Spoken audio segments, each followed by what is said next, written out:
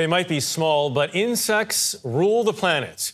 They make up over 2/3 of the world's 1.5 million known animal species. They're also responsible for pollinating 3/4 of global crops while forming the backbone of our food chain. Despite their numbers, insects may be in trouble. Scientists estimate 40% of insect species are in decline and 1/3 are endangered. Adam Yamaguchi looks at how their loss could impact life on Earth. We run our honeybee business out of our home. Florida beekeeper Alicia Bixler has made it her life's calling to protect honeybees. We rely on them for so much pollination. Apples, almonds, blueberries, pumpkins, avocados, macadamia nuts. Bixler is one of over 100,000 beekeepers in America today who are, in part, responsible for bringing back the number of honeybees from mass colony collapse over 15 years ago. But habitat loss, the use of pesticides, and climate change are threatening other insects of all shapes and sizes.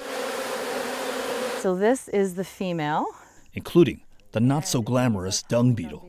This is called the rainbow scarab, and you can see that they do look like a puppy dog with their little antennae out. Oh my God.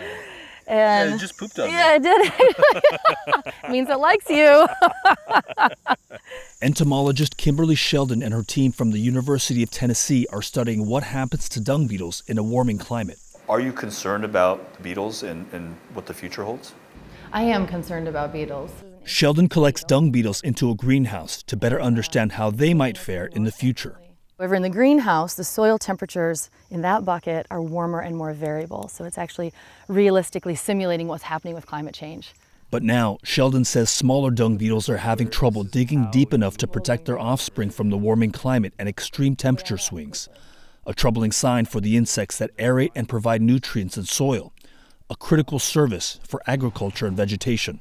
Getting rid of feces, getting rid of dead bodies, getting rid of all the kind of horrible decomposing work is done on this kind of grand scale. We don't really think about it. We don't like to think about it. Writer Oliver Millman, author of the book Insect Crisis, says the massive die-off of insects is as consequential to life on Earth as climate change. The dung beetle, really important disposing of waste that would otherwise carry all kinds of diseases, pathogens that would be passed between animals and humans. And while climate change is contributing to insect population declines, the loss of dung beetles may in turn exacerbate extreme swings in temperature, creating something of a climate doom loop.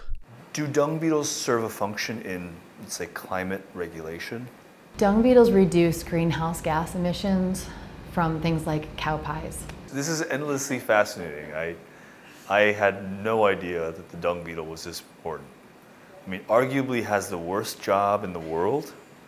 Well, I think the dung beetles don't think it's a bad job. Great. There's a thing for everybody in this world, and if that's your, Though we often look to animals like the polar bear as the poster child of the climate crisis, according to Millman, insects are just as deserving of our attention. Insects around the world, they're the pilots of the plane. We're at the back, we're the passengers drinking a martini. So they're piloting the plane, we're out back having a drink, but we do have a significant impact. Yeah, we're kind of like kicking down the door of the cockpit and messing around with the pilot. We're doing terrible things to their environment, habitat destruction. But this is really dry dung. Back in Tennessee, Sheldon says the lowly dung beetle just might be the unsung hero, doing its critical duties for the planet. Sounds almost foundational for life on Earth. Yeah, that's why people have described insects as the little things that run the world, because they're really that important. For CBS Saturday Morning, Adam Yamaguchi, Knoxville, Tennessee. Every creature does its part. I know you guys have been requesting more stories about dung beetles. Pooping. Pooping. I will say it was fascinating. It was fascinating. It's very fascinating. Yeah. And important. Do you have a punchline? There's something. Maybe not the PG version. No, they were just rolling it into the balls of dung. Yeah. Yeah. And we all create dung. Keep that in mind. Yes, that is. Somebody's got to clean it up. Thank you for the insight, Michelle.